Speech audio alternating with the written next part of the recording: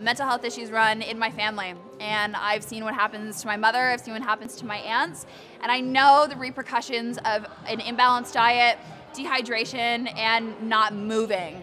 So for me, as much as it is, yes, I have a lot of energy that I need to get out, and I love being active and looking great, it really has a lot to do with wanting to stay stable and staying healthy.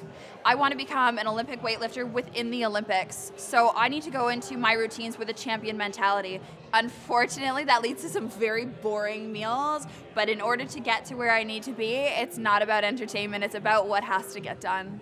It wasn't anything serious until I qualified for provincials and had a real shot to go to nationals, and it was very much like a flip moment. Instead of showing up and, hey guys, how's everybody? It was head down, eyes forward, and that's the moment that it was like, okay, yeah, this is real. It's on.